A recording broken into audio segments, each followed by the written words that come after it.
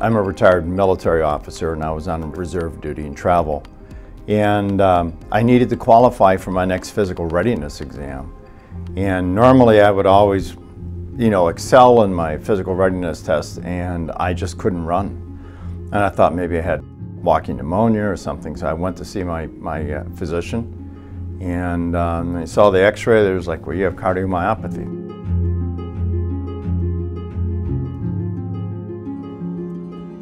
The cause is not known.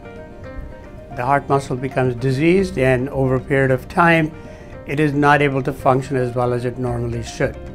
Mike had a condition called left bundle branch block.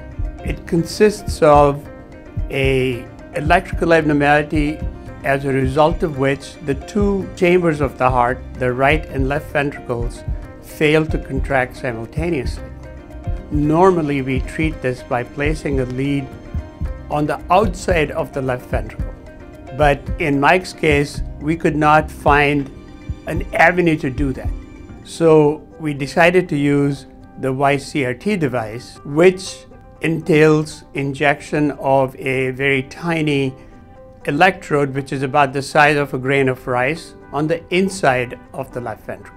Most people will experience significant improvement within a couple of days. I've raced competitive sports cars for over 30 years, and I continue to race. And so one of my concerns was, will I still be able to do that?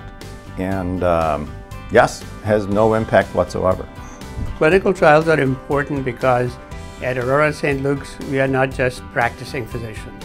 We are teachers, and in addition to teach, we also need to discover new things.